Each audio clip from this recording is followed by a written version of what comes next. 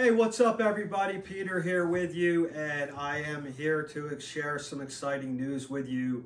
I'm going to actually finally do a little food demonstration video for you. So anyway, what I want to talk about today, is baby back ribs. This is a pork rib, and I cooked this last night on my Traeger grill smoker, and so I want to explain to you what I did there.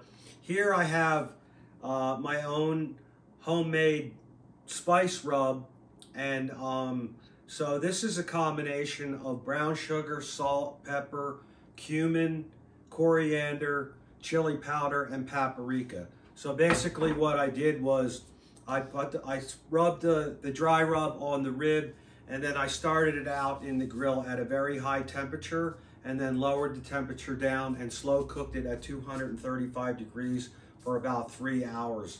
So during that process, as we got closer to the end of the cooking process, I made a barbecue sauce here, and I basted the rib with the barbecue sauce.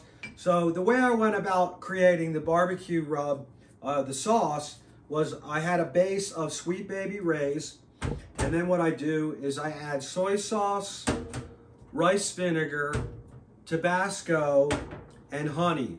And that's basically what's in my barbecue sauce. So that's a real easy way to create a barbecue sauce for you. Now what I want to show you is how tender these ribs are. You have to cook them to long enough, but what you want to do is you want the rib to be fork tender, literally be able to just come right off the bone very easily, like so. So I'm going to try it with the sauce.